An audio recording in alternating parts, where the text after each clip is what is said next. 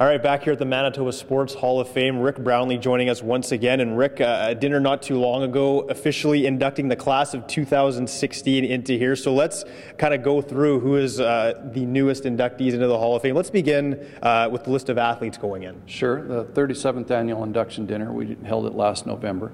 And the 5 athletes, we had Jim Heighton as an all-round. A lot of old Bomber fans will remember him from the 70s, but he was a heck of an athlete in 4 or 5 different sports.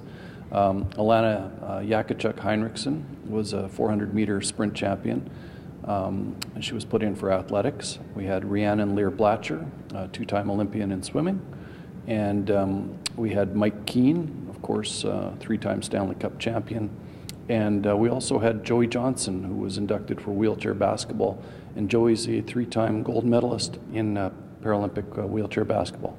A good crop for sure. Some builders going in as well. Who are they?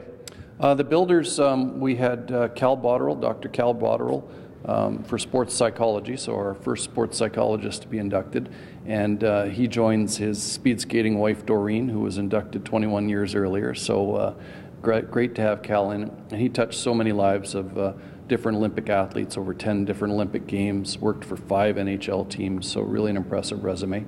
And our first inductee for the sport of rugby, an inaugural inductee in John Kiwi Riley. The late John Riley was the founder of the Brandon Barbarians Rugby Club, and we were really glad to add him.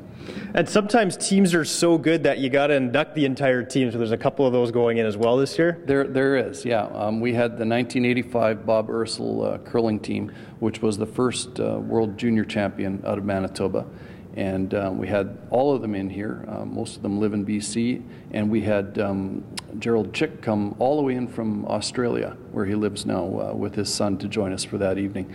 And the big wrap-up on the evening was the 1971-74 University of Winnipeg Westmen, who won 4 consecutive CIAU National Volleyball men's titles. All right, there it is, the class of 2016. Rick, thank you so much for this. Now, speaking of Manitoba legends, Mike Valente coming up next. No, I'm not talking about Mike, the Manitoba legend, but the person he's interviewing, Mike Valente, one-on-one with Fred Penner.